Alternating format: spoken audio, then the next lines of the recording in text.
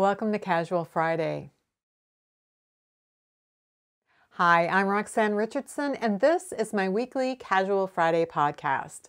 In this week's podcast, I give you a progress update on my 17th century stockings that I am reproducing, as well as a peek at what clocks in stockings are all about. I'll also show you the final 5 breeds in my breed study of hand-spun wools. So let's get started. So last fall I started working on a long-term project similar to my long-term sweater project, where I knit a sweater from each decade from the 1890s to the 1990s, but this one is focusing on socks and stockings. And I'm particularly interested in the socks and stockings that common people were wearing. There are a lot of amazing silk stockings that you can find in museums and those kinds of collections. Those are worked at what I consider impossibly tiny gauges, like 20 stitches and 30 rows to 1 inch, which is 80 stitches and 120 rows over 4 inches or 10 centimeters. That is not something I have the fortitude. And the needle sizes are basically wires that are like 1/2 millimeter. I wouldn't get any pleasure out of knitting something like that. I am more interested in sort of the wool stockings that people were wearing, and the coarse stockings would be something that was knit at like 7, 8, 9 stitches per inch, which is the kind of the way I knit socks today. So that is less daunting to me. And what I'm really interested in are construction methods and techniques and how things were done, and then looking at how those kind of evolved over time. The current stocking I'm working on is a replica of the one worn by Gunnister Man. It was a body that probably was buried around 1700. It was found in a peat bog in the 1950s by a couple of guys who were digging up peat for fuel. He was pretty much gone, except for hair and a few fingernails and a few bone shards, but his wool clothing was intact. And it was intact in a really interesting way, because like there were repairs, there were problems with it. Like he had done some clumsy repairs of his own clothing. And so there's been some study of exactly how everything was constructed. And there was a description published in the 1950s about these stockings, how many stitches there were, how many times decreases were done over how many inches, you know, the gauge, all of that kind of thing. So I've been working from that description in order to to create this replica. There was a pattern published in Piecework a number of years ago that I initially thought, oh, maybe I'll just follow this, but I didn't agree with the interpretation of several key things about how it was going to be knit. So I just decided to follow the description and do it that way. So last week so this is the top of the stocking that goes up to the thigh, and then it decreases down to the back of the knee. And then you've got increases for the calf, and then they decrease down toward the ankle. So the calf decreases down to the ankle occur over a much longer period.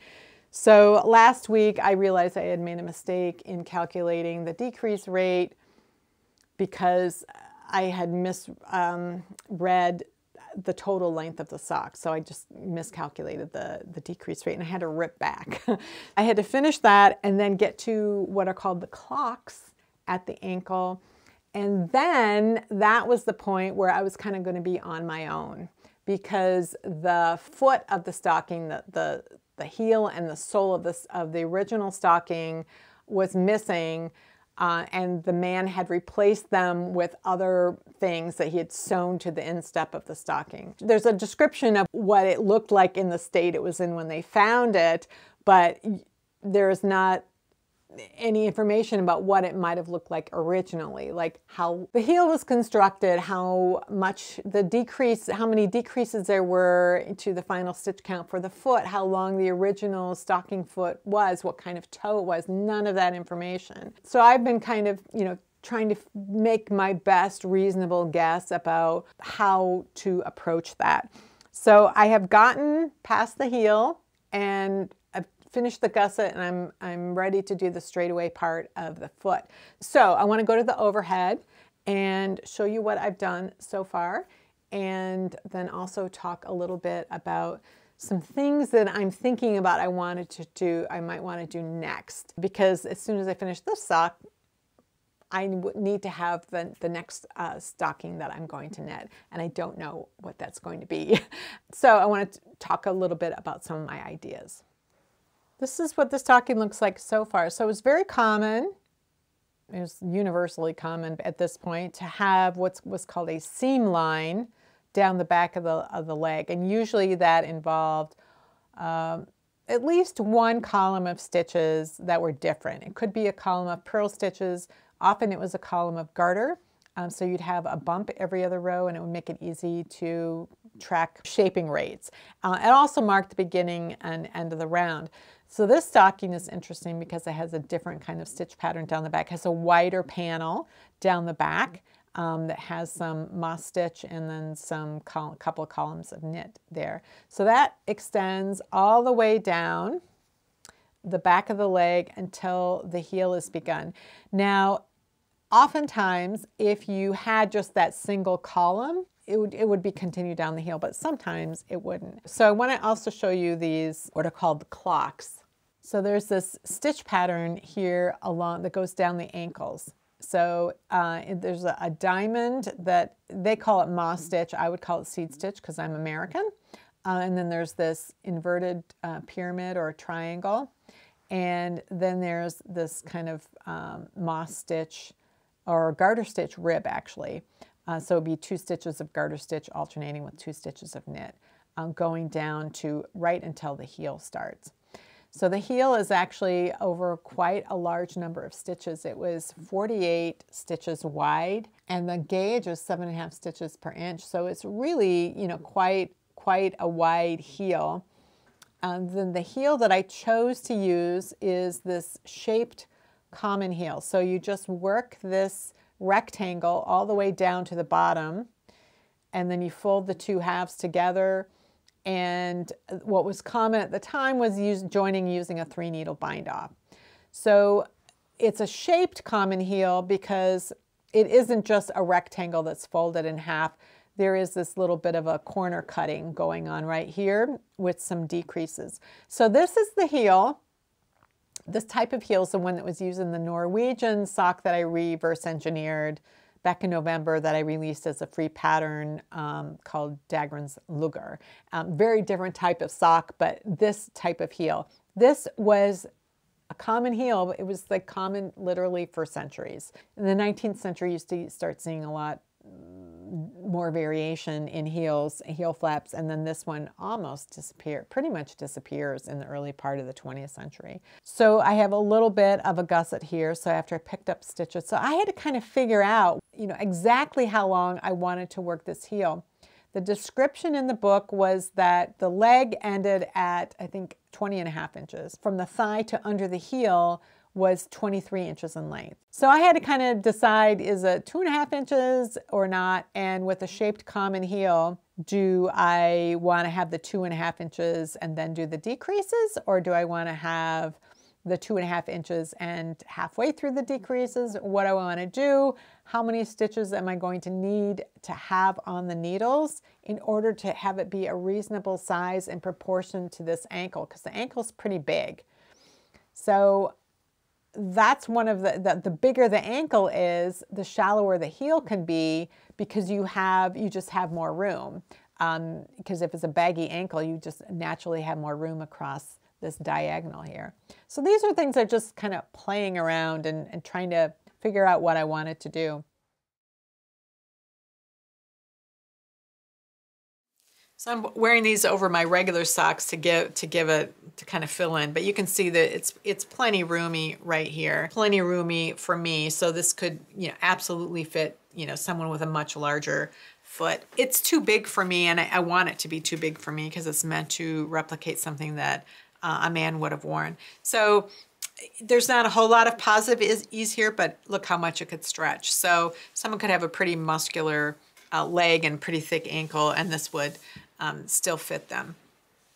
And then you can see the clocks coming down along the side here. So I want to talk a little bit about what clocks were. So in a wool stocking where you're just doing some texture, that, you know, adds a little fanciness to the ankles. And if you're a man and you're wearing, your breeches are only at your knees, you're exposing your leg, and so you want something fancy. And so women also had fancy stockings, but they of course were hidden by their skirts. When there were woven stockings instead of knitted stockings made from cloth, then they would have all these heavily embroidered, what they called them, clocks. I don't know why they're called clocks. I've seen a couple of explanations, but that's what the decorations along the side are. And then when silk stockings started being knit for the aristocrats, they transferred that. So sometimes they would be embroidered on, or sometimes they would be knit in. And this is a type of heel that I'm very interested in understanding the construction. So if I can find examples of wool stockings that were knit like that, I would love that. But you can see that the heel flap is narrower right here. You still have some of that shaping right here. But instead of a gusset that comes down this way, they've got what they call a gore that widens right here to produce that extra width that you need to across the corner here. And when you have just a photograph to look at, it's really difficult to understand the construction. The stocking could have been knit flat, or it could have been in two pieces, or it could have been knit in the round until it was time for this gore to split. I think that these two halves, you know, when they split here, that those were each knit flat. You can see that there is a seam line going all the way down. This isn't just like a decrease line. This is a seam line going all the way down here. So that indicates that the two halves are knit separately. And when I look in close, it looks like this yellow part was knit in the same direction as the green part, which suggests that stitches were picked up along the edge here and knit in this direction, and possibly an increase done inside of the selvage stitch along here, or a couple of stitches in from the selvage stitch all the way down. So if you look at close, you can kind of see that there's a couple of stitches here, so that the shaping is inside there. So I think that this edge was then sewn to the other edge, I think. I'm not 100% sure. Got two more stockings here.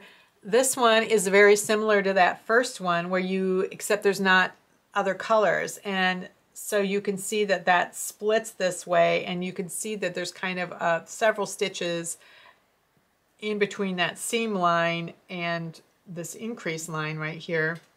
And I really do think that that is what was going on, and that there was a seam going all the way along here. But not necessarily going up the back. You can see that there are little indents for shaping here, but that doesn't imply an actual seam at the back here. So like this one, I think, was knit flat. The entire circumference of the sock was knit flat, and then it was seamed up the back. And then here you don't have a shaped common heel, you just have the common heel, which is just a rectangle. And for whatever reason, there's still some seaming down here that might have been a repair. And you can see the seam along here. I mean, this is a pretty sloppy seam job.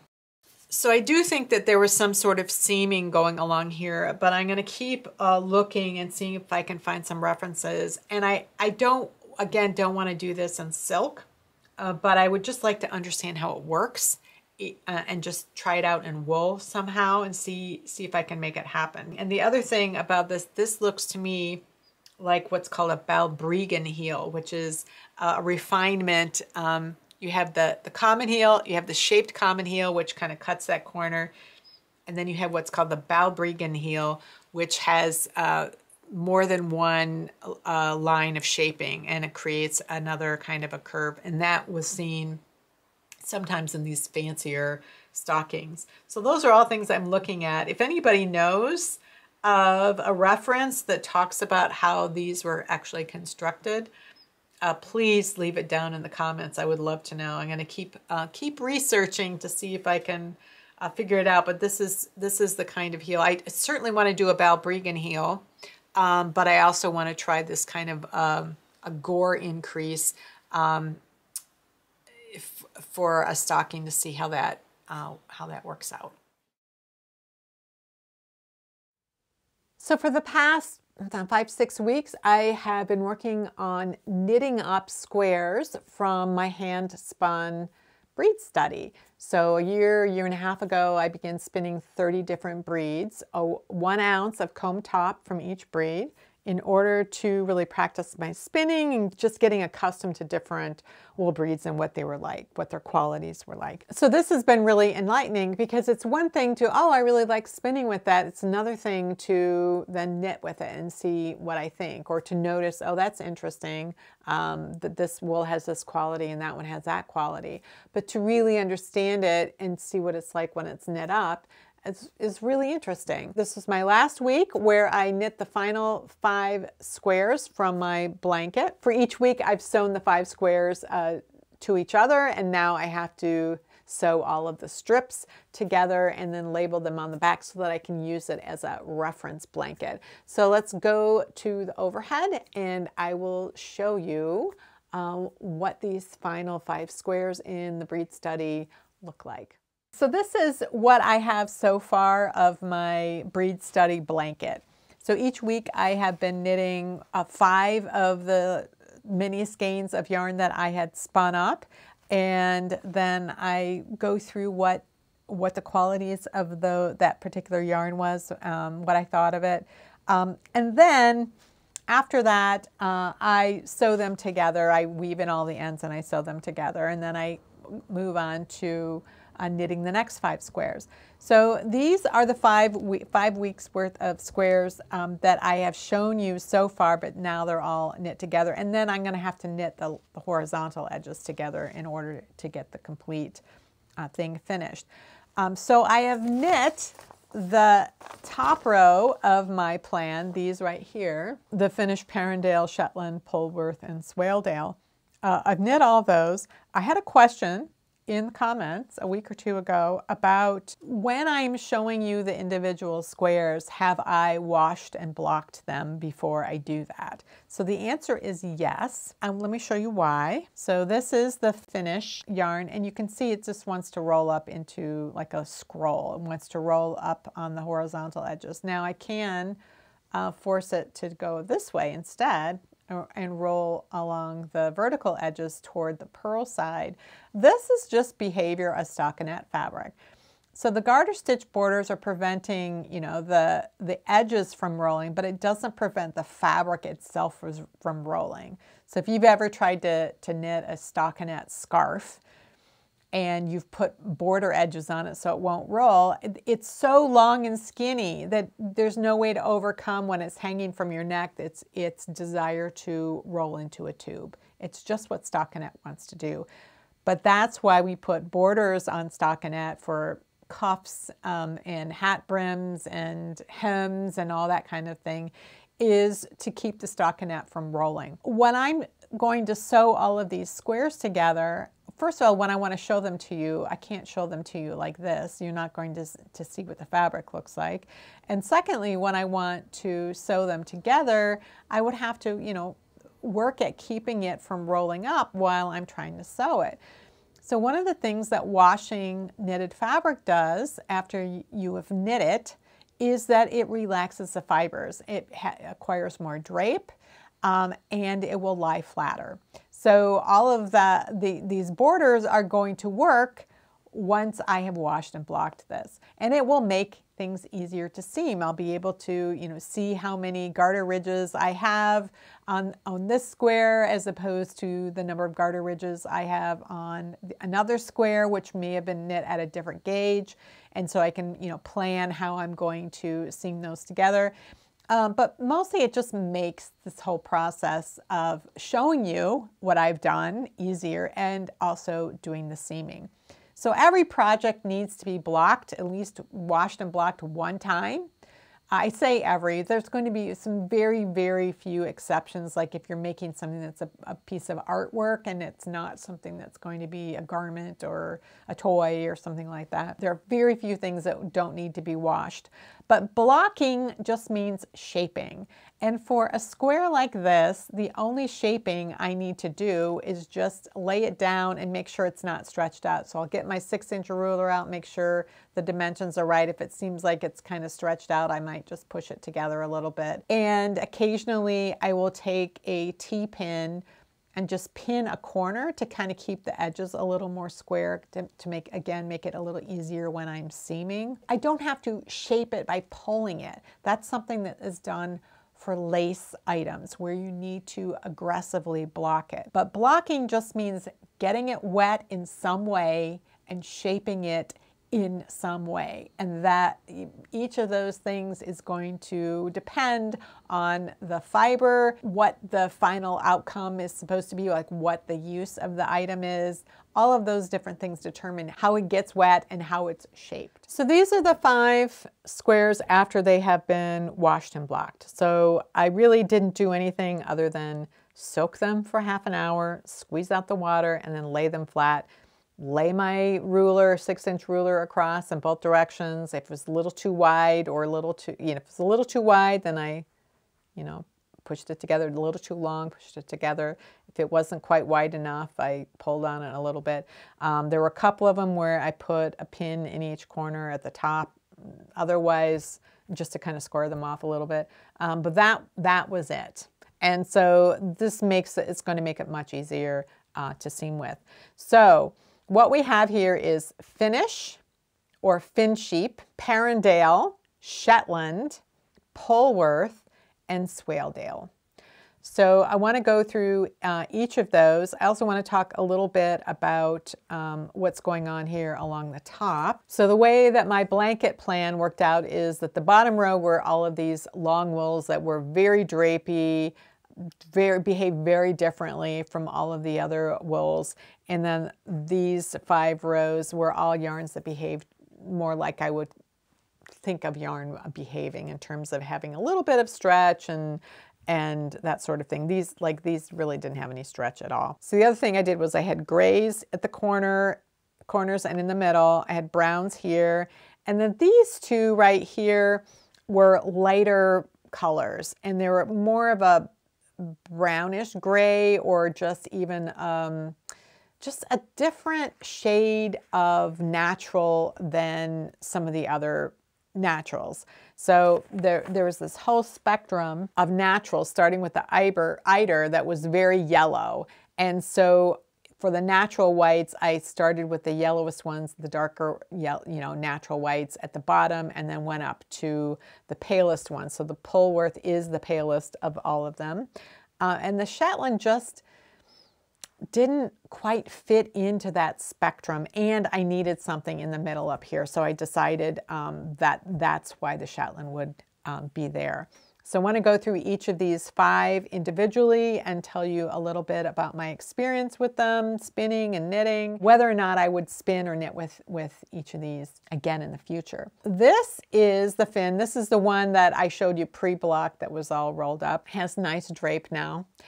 This, I think, it's one of my favorites just because it's so wool-like in a really nice way. It behaves the way I like wool to behave. It knitted up evenly. I was able to spin it evenly. I like that it has a natural color. It's this kind of darker gray.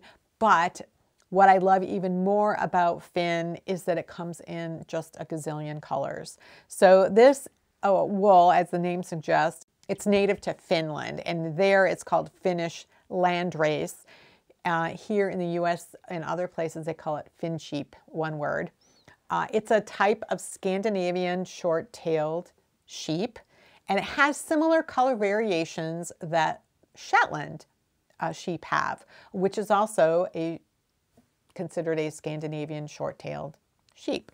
I like that even more, that there are multiple colors, and it's just amazing. I'll leave a link down in the show notes to a PDF from the Finnsheep Breeders Association, I think it is, that shows and explains and describes, there's tons of pictures, all of the different color variations that you'll see in Finnsheep. So as they were exported out of Finland to other countries in Australia, they breed them to just be white.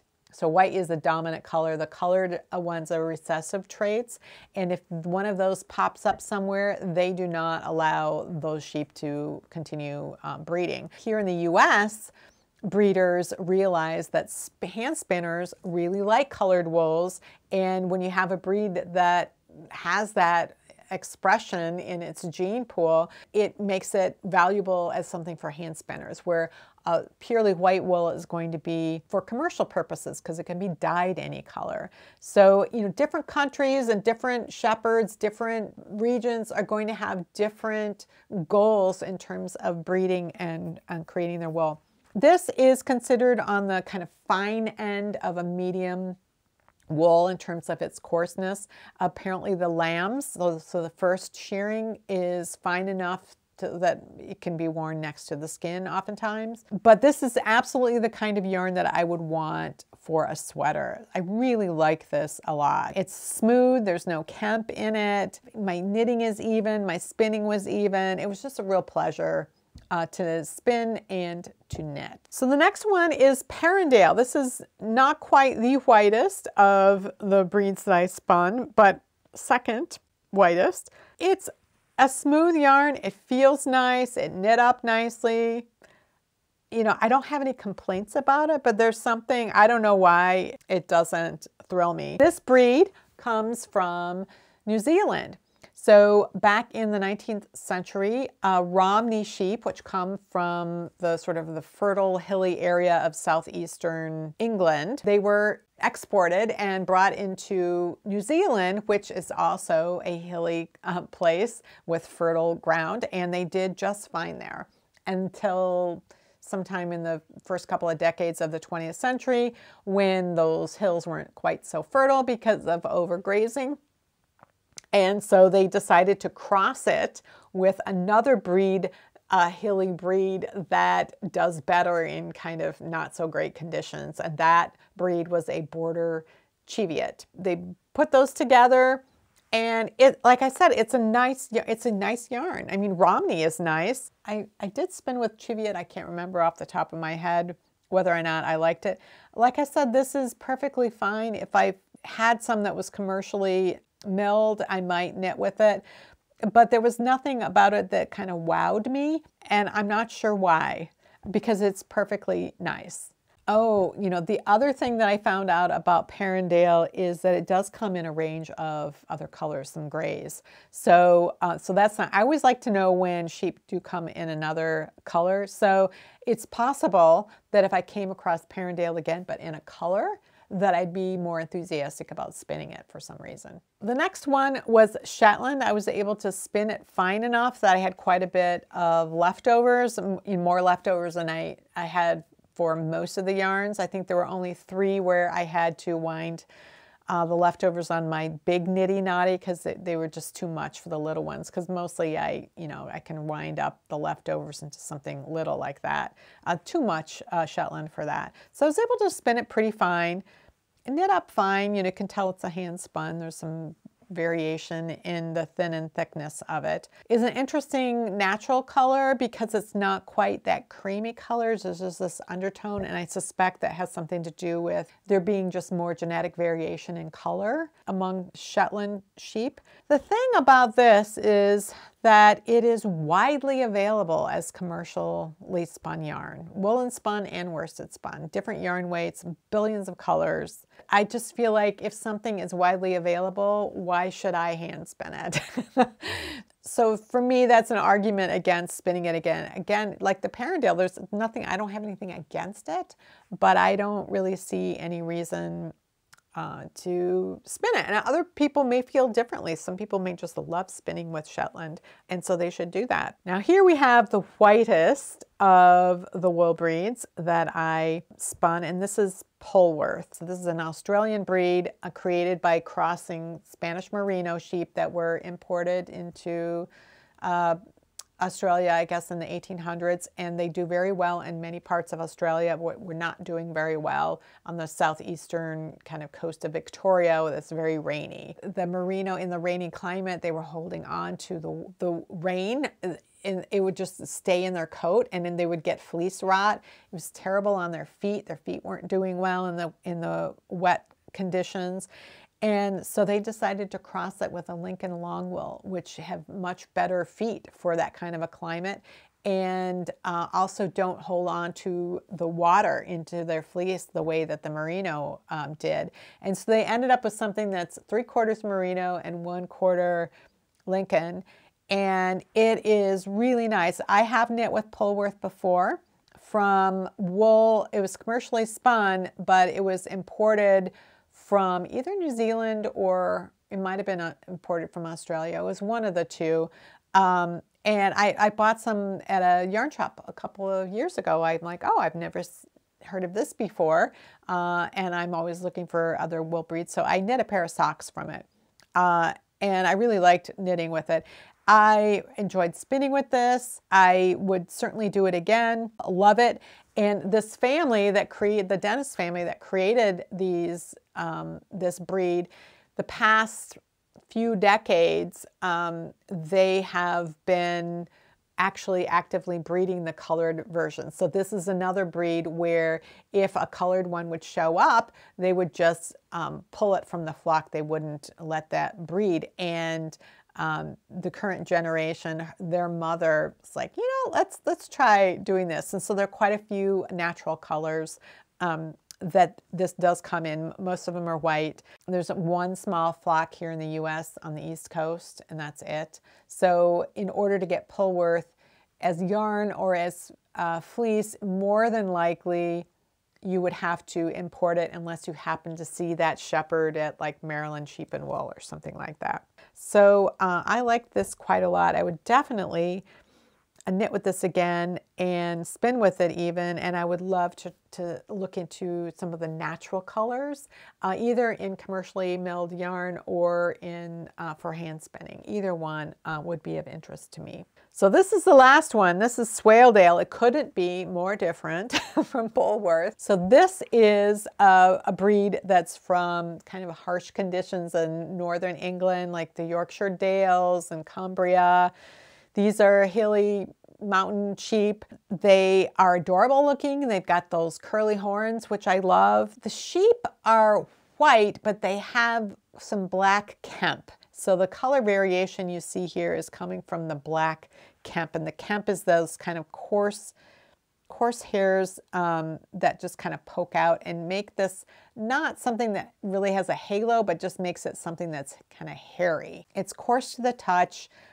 This is a breed that's usually raised for meat. The wool isn't worth much, but if you were a weaver, you could make rugs out of it or outerwear. They also say it's good for things like bags and maybe blankets. It's not something I'd want to knit with again and wouldn't want to spin with again, because you feel that coarseness in your hands as it's running through, and it's just, it's not a pleasure to spin with. It doesn't mean somebody else wouldn't enjoy working with it, but it isn't something that I like. I do love the kind of color variation, but that is coming from that kemp, which is those kind of coarse hairs in there. There was an amazing moment of serendipity earlier this week. I had knit up 29 of my 30 squares were done. I had one left. That happened to be the Polwarth one.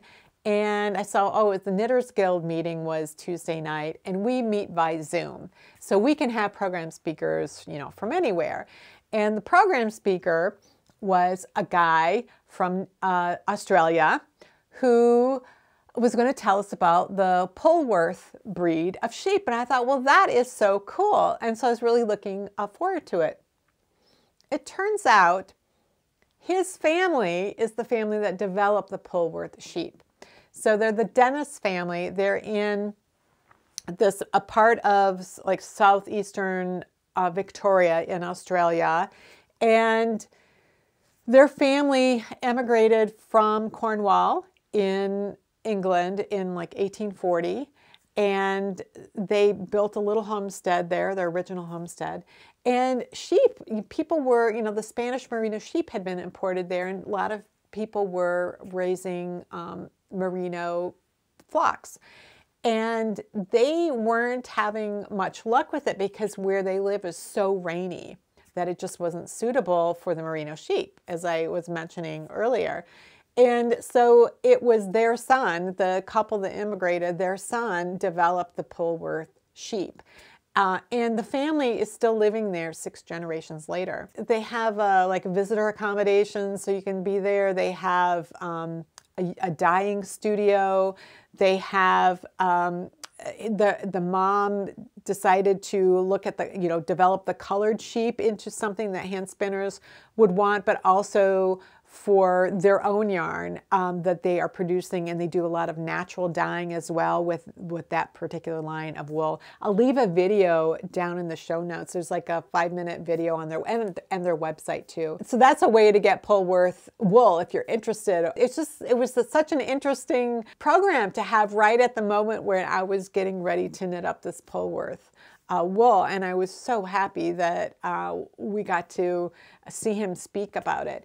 And so there are Polwarth breeders all over the world now because, you know, sheep have been exported, and I don't know if people have developed their own by crossbreeding merinos and longwool themselves to get their own Polwarth, or if they always started with the original bloodline that the Dennis family developed. But they have their original bloodline is still on their sheep ranch there. So that is just so cool to know that this family has been doing this for so long, and they've evolved their purpose and how they're doing things as, you know, from generation to generation as well. Like I said, I'll leave a link to their website down below if you're interested in learning a little bit more about the family who actually developed the Polwarth breed. Well, that's it for this week's Casual Friday. If you have any comments or questions about today's video or suggestions for videos you'd like to see in the future, you can leave those down in the comments below. Thanks for watching, and I'll see you next week.